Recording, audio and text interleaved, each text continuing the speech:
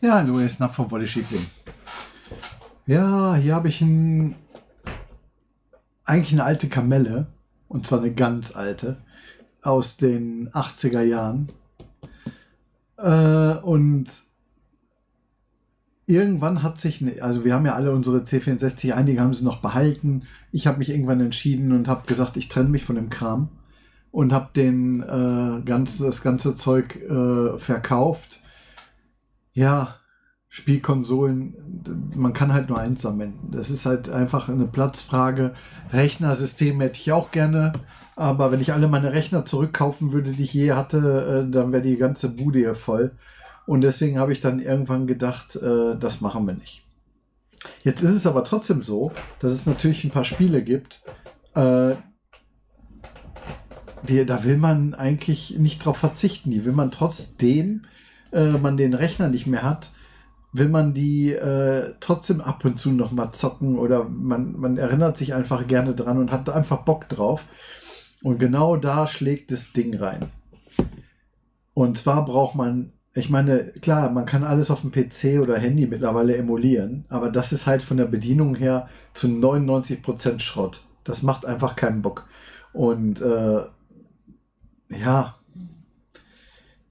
ich glaube, da geht nichts über das Originalsystem. Und ja, da ist es dann halt so gekommen, dass dann irgendwie eine Firma gedacht hat, wir bauen den Rechner als Spielkonsole. Und dann haben die den rausgehauen in einer Mini-Version hiervon. Und das wäre von der Leistung her, wäre mir das egal gewesen. Also von dem optischen Eindruck, dass es nicht mehr der gleiche Rechner ist wie in Originalgröße, das hätte mich jetzt nicht so sehr gestört. Mich hat mehr aber, also was überhaupt nicht ging und was für mich ein K.O. war, warum ich das Ding nicht gekauft habe, das war quasi, dass die Tastatur nicht funktionsfähig war. Die Tastatur war einfach nur eine Plastikattrappe, so als ob. Und das habe ich halt, wie gesagt, die Simulation, manche Spiele laufen über Tastatur und manche Spiele, man muss halt bestimmte Knöpfe drücken können. Die Funktionstasten, die legendären F1 bis F8, was dann trotzdem nur 4 Tasten sind. Und solche Sachen. Und dadurch habe ich den dann nicht geholt, weil ich das zu albern fand. Weil ich einfach nicht verstehe, was die Schwierigkeit ist, dann so eine Tastatur noch mit dran zu dübeln. Ja, das haben die sich dann selber gedacht und haben dann das gleiche Teil nochmal neu rausgebracht in dieser Bauform, in groß. Ja. Und da ist die Rückseite.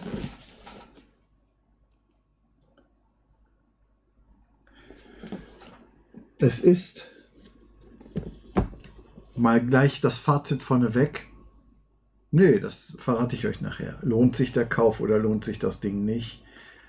Mittlerweile ist es so, dass das Gerät, als es in 2019 rauskam, hat das 119 € gekostet. Preisempfehlung. Im Moment gehen die Preise deutlich nach oben. Teilweise kostet es 130, 140 € schon. Und jetzt muss man selber wissen, ob man bereit ist, das auszugeben. Aber wir wollen mal grob gucken, was einen da erwartet, auch nachdem es schon so alt ist.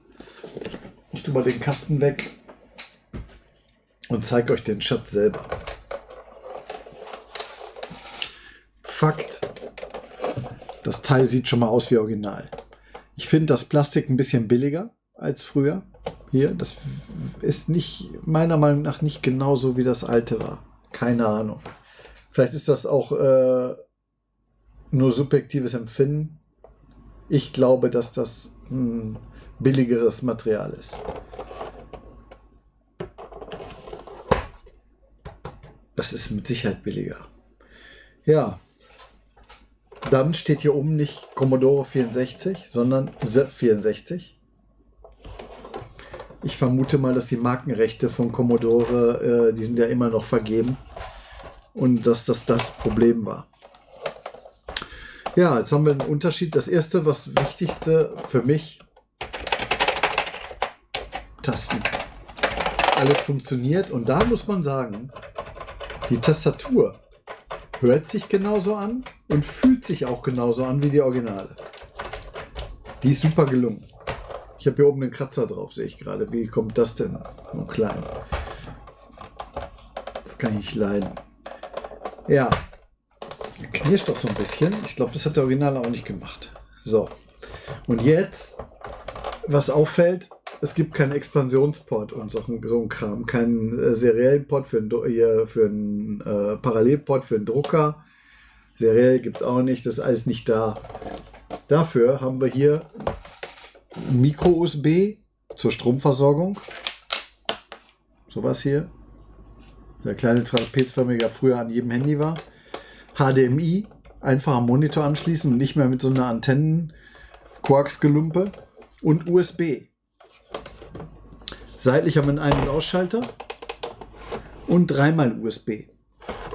Also hat er insgesamt 4 USB-Ports. Vielleicht ein bisschen übertrieben. Ja, dann habe ich mir gedacht, hier ist er von unten.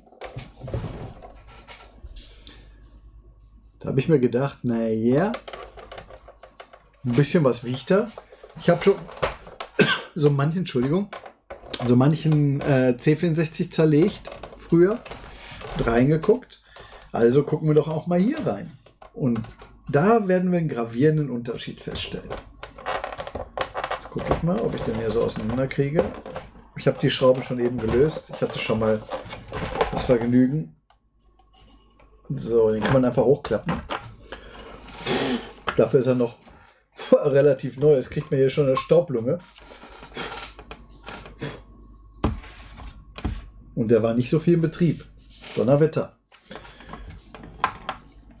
Und zwar fällt einem als allererstes auf, Tastatur ist sehr massiv. Sieht genauso aus wie das alte Teil. Bis auf diese Platine hier oben. Ich weiß nicht. Ich glaube, die war nicht dran. Hier oben die LED ist mit Heißkleber reingebraten. Ist auch nicht so schön. Und jetzt guckt euch mal den gesamten 64er an.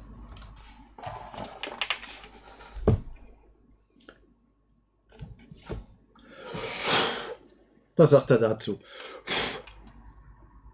Das ist einfach nur ein Raspberry oder sowas. So ein Mikrocomputer. Und der emuliert den C64. Ist das winzig? Ich finde das jetzt nicht schlimm. Jetzt müsst ihr euch überlegen, jetzt habt ihr dafür mehr Speicher.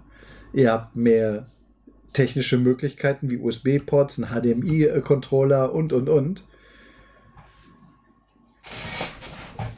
Und trotzdem noch 95% vom Gehäuse frei. Man kann theoretisch hier noch Sachen dran fuschen. Hier sind noch Ports, Anschlüsse dran. Ich denke, dass da noch was geht. Ja. Ich glaube, der interessanteste Faktor ist eigentlich der, dass man hier sieht, während vorher hier ein komplettes Board drin war. Ich habe geguckt, ich habe keins mehr da. Ich hatte normalerweise immer so ein paar Dinger im Keller rumfliegen von den Teilen. Da sieht man mal, wie klein das heute ist. 40 Jahre später. Ist das 40 Jahre? 86? Ja, 35 Jahre, keine Ahnung. Später. Und das Teil ist zu 95% kleiner.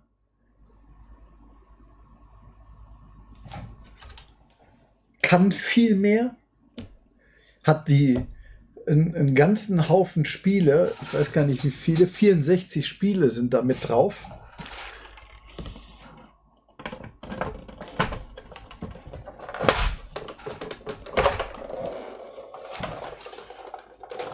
Oh, der ist doch nicht eingerastet.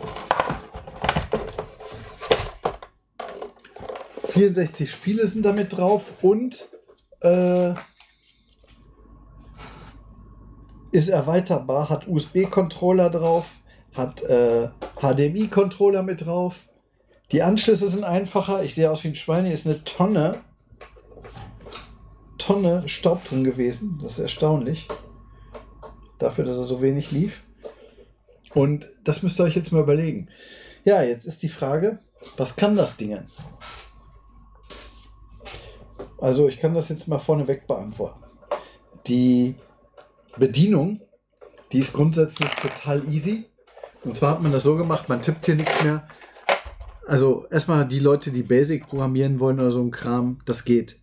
Man kann auch den C64 mit der Standard-Einschaltmeldung 38.911 Basic Bytes Free kann man den starten und kann dann ganz normal programmieren, das abspeichern, alles, das geht alles. Aber wenn man jetzt nur zocken will, mal eben auf die Schnelle, dann geht es am einfachsten mit dem mitgelieferten Competition Pro Klon. Das ist der hier. Und ihr seht, im Vergleich zum Original hat er ein paar Knöpfe mehr, und zwar hier unten.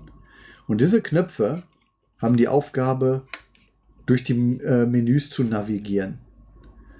Ich kann dann Menü aufrufen, ich kann vom Datenträger lesen, ich kann die ausgewählten Spiele in so einer Art Karussell kann ich die starten. Das hat natürlich alles viel mehr Komfort als früher. Ich gucke mal gerade, habe ich hier ein HDMI-Kabel, da ist es. So, 3 Kabel dran und das Ding ist einsatzbereit. Leuchte an, läuft.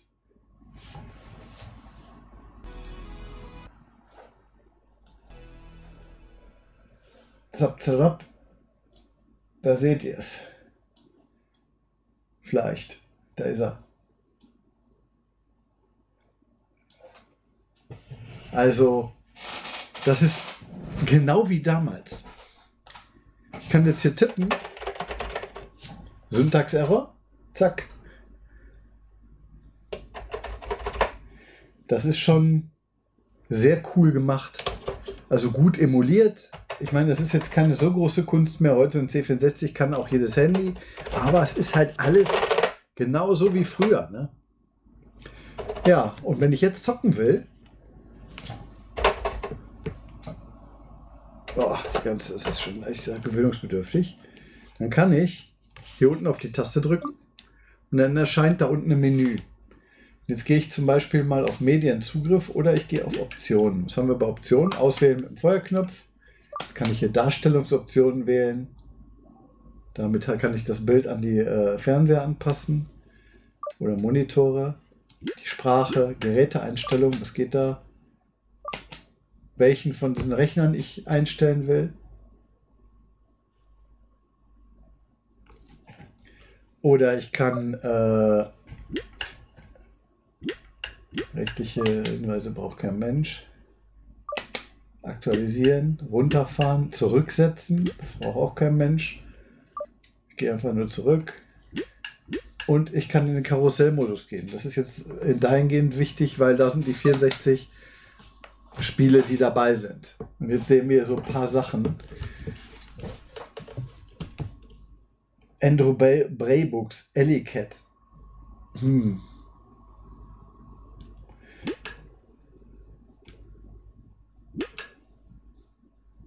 Attack of the Mutant Camels. Das Kamel alleine ist es wert, ne? Optisch. Laserspucken, bla bla bla. Zu jedem Spiel gibt es ein bisschen Story. Mit Adventure Battle Valley gesagt mir gar nichts. Das habe ich auch nicht gespielt früher. Boulder Dash ist natürlich ein absoluter Hammer und Pflicht. Dafür lohnt sich schon die Konsole zu kaufen. Also das ist ein Rechner. Bauender, sagt Max California Games, ein klassisches Rüttelgame.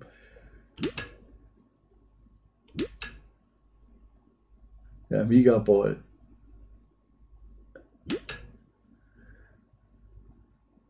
Das sind ja alles so Dinger. Ja, ja. Cybernoid habe ich gezockt. Das war gut. Das hier habe ich nicht gespielt. Destroyer.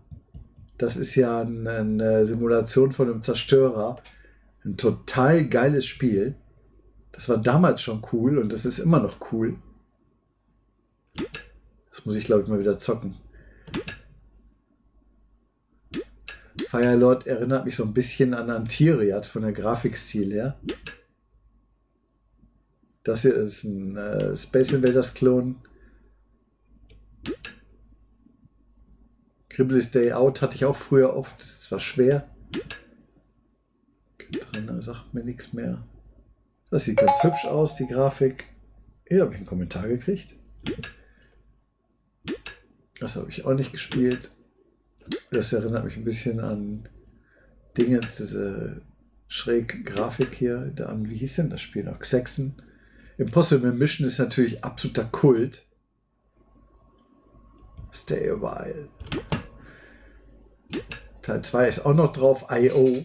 Das war so die Endphase. 88, die Endphase vom C64. Guckt euch mal die Grafik an. Jetzt hier die Spielegrafik. Komm. Da. 16 Farben hat die Kiste hier nur. Das sah schon richtig geil aus. Die letzten C64-Spiele sahen fast so gut aus wie die ersten Amiga-Spiele, nur eben nicht so hochauflösend.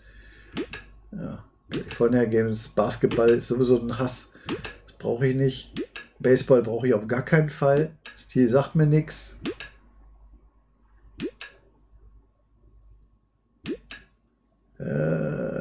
Und hier dran kenne ich von früher. Aber ich weiß nicht mehr, ob es das war. So, jetzt sind wir durch, ne? Ja. Ah ne, hier kommt noch mal, die sind irgendwie neu gemischt. Doch, das hatten wir schon alles. Ne, das hatten wir nicht. Wieso ist das so gemischt? Nebulus war auch gut. Das sind die Türme, wo ihr hoch müsst und diese... Da. Und dieser Grüne, ihr seid der Grüne und die Türme drehen sich. World Games ist auch drauf.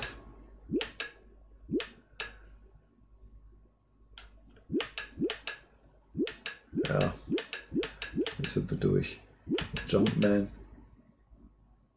Planet of Death.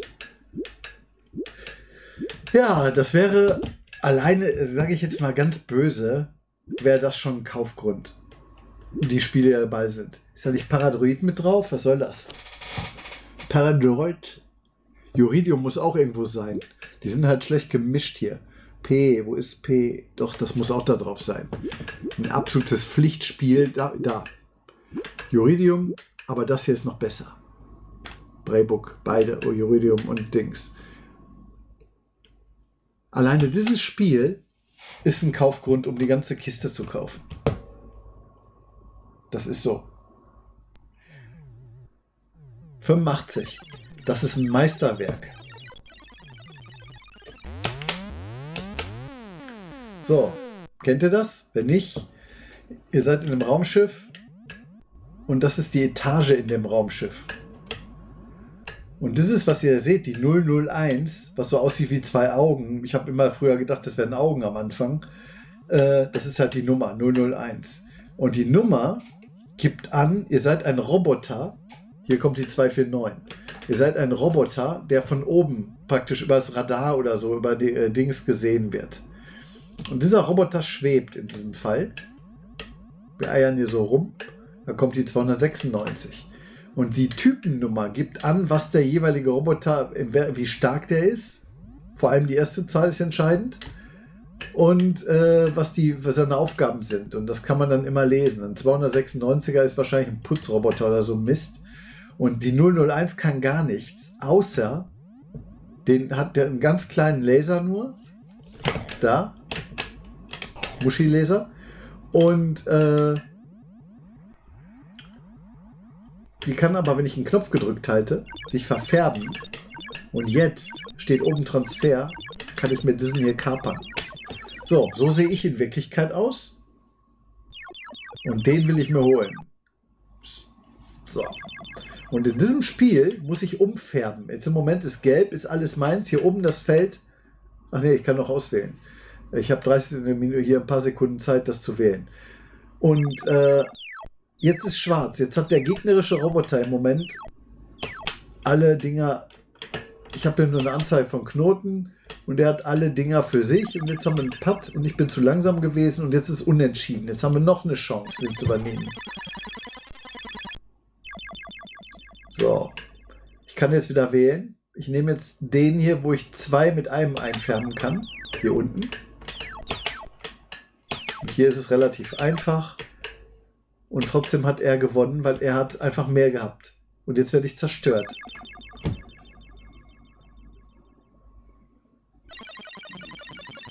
Weil ich habe einen Kurzschluss verursacht. Zack. Transmission terminated.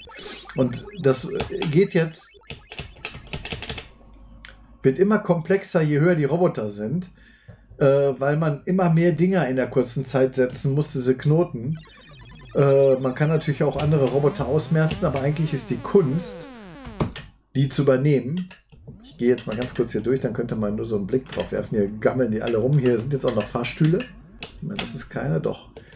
Das ist das Raumschiff von der Seite. Jetzt kann ich hier über die verschiedenen Etagen gehen. Die Fahrstühle sind eingezeichnet. Jetzt gehe ich nach ganz oben. Da ist ein 571er, der tötet mich sofort. Den kann ich zum Beispiel so fast nicht übernehmen. Wenn ihr jetzt guckt, das ist die Crew und bla. Und jetzt kommt er da an und er hat da 1000 Dinger.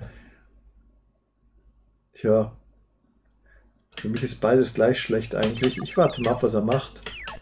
Hiermit kann ich 2 setzen. Bei einem bleibend, das war falsch. Das war auch falsch. Ich habe jetzt einfach mal nur einfach gedrückt.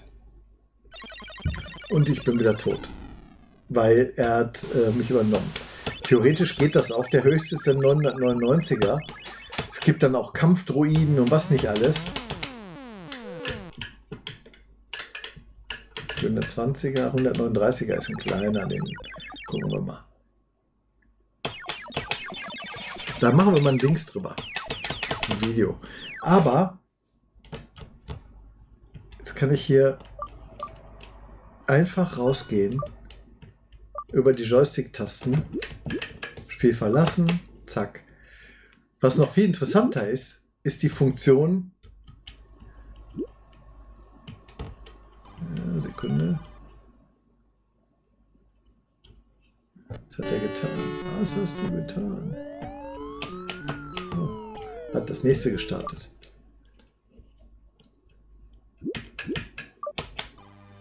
Wir wollen das verlassen.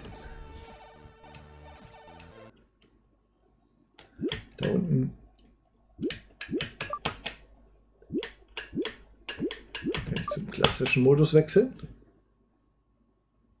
So. Und jetzt kann ich hier Medienzugriff machen. Und jetzt kann er keinen USB-Stick lesen. Das liegt ein bisschen daran, dass keiner drin ist. Den mache ich mal hier rein. Und wir gucken mal, ob man da noch mal reinkommt.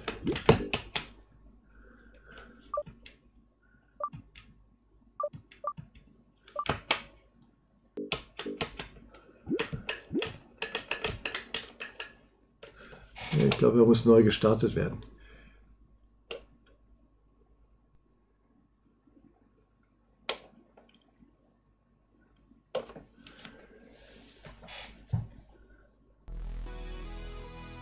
Yippie. Davon soll jetzt auch ein Amiga rauskommen. In groß, mit großer Tastatur, nicht so ein, mit so einer kleinen, das ist halt ätzend. Boah, ich habe voll die Fingerabdrücke da oben auf dem Monitor, das ist ja abartig. Das muss geregelt werden. So, bei Gelegenheit. Ich kann den USB-Stick immer noch nicht lesen. Was ist denn mit dir?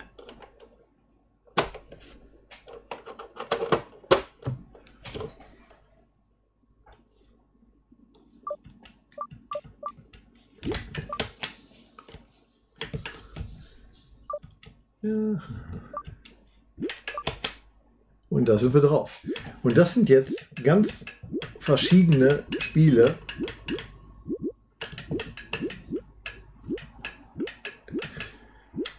Im D64-Format.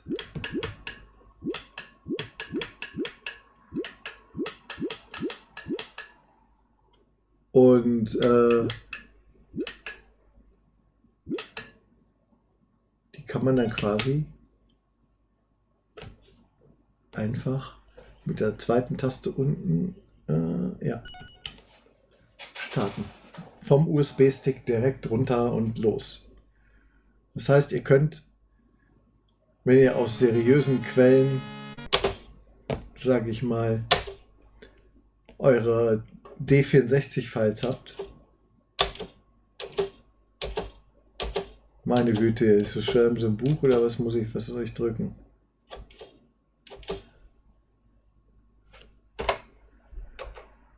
Katastrophe. Tada, tada.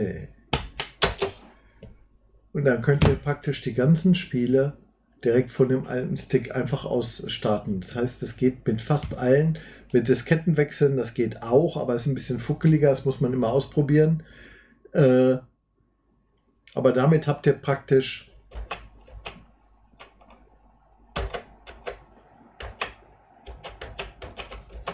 ich will nichts Unlimited. Da habt ihr praktisch einen kompletten C64, der alles spielt, was so im Netz auftaucht, was man noch von früher hat, was man vielleicht von seinen Disketten runtergerettet hat auf den Stick oder sonst irgendwas. Und man kann einfach jedes Spiel laden und das ist voll kompatibel. Und wir können hier loslegen und können hier sofort diese Vögel hier versuchen zu beseitigen. Das sah auf dem Amiga etwas schöner aus. Ne? Sowas. Extras sammeln. Und ganz schön viele Nationen, die hier kämpfen anscheinend. Zack, zerbröselt. Und das Ganze ist so super easy. Also es ist keine Fummelei wie bei einem anderen Emulator oder sonst was. Man nimmt einfach das Teil, lädt die Datei auf den Stick und kann die einfach hier reinladen. Man wählt die einfach aus, drückt einen Knopf am Joystick und das Ding ist da. Das ist total geil. Also wie gesagt, für die eingebauten Spiele lohnt sich schon das Teil zu kaufen. Das ist so. Uridium, Paradroid. Unbedingt. Was haben wir noch? Pflichtprogramm ist halt dann wirklich Impossible Mission. I.O. auf jeden Fall. Nebulous. Pitstop. Ach man, da sind so viele. Ist auch viel Zeugs dabei, was ich nie. Boulder Dash. Was man früher nicht gespielt hat, weil man einfach keinen Bock drauf hatte. Aber Destroyer auch auf jeden Fall. Und da lohnt sich das. Aber dass man alle drauf packen kann. Ihr habt ja tausende Programme zur Auswahl. Und da lohnt sich das auf jeden Fall. Also ich sag mal so, von mir aus ist das eine klare Kaufempfehlung. Ich würde auf jeden Fall den sofort wieder kaufen. Das ist halt ein Hammerteil. Mal eben schnell ein C64-Game, egal welches, zack rein. Hier, der Icarus hat jetzt schon Bock drauf. Ich glaube, das zocke ich jetzt auch gleich. Ja, was haltet ihr von der Kiste? Holt ihr euch den? Ja, könnt ihr ja mal gucken. Könnt ihr mal in die Kommentare schreiben, lasst mir ein Like da oder ein Abo und dann, wenn nicht, dann nicht. Wenn doch, ist geil. Und dann sehen wir uns beim nächsten Mal.